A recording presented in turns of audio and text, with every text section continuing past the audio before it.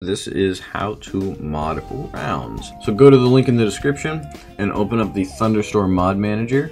Download app, open this up, click yes, and instantly this page should pop up. You are going to want to search up rounds, make a new profile, or use the default one. It doesn't really matter.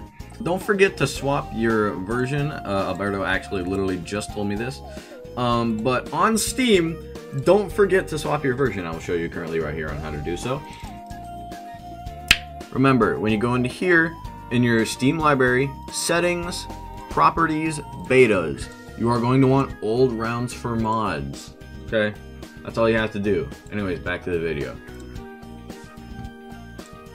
Profile code in the description if you want all the mods that I use. Do CR, 100 cards.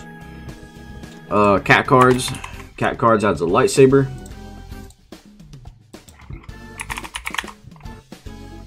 These are usually just things to fool around with in Sandbox, but you can disable them when you're done. And when you are done with that, you install all the mods. There might be more mods than you downloaded because some of them are package deal type mods. Open up modded, wait for it to open. Full screen is Alt and Enter. Mods, you should see all of these. Now the one thing, online and invite friend, this is rounds with friends. So for example, if I wanted to, I click invite, I have Alberto, I have Dragon. Remember, my profile code is in the description.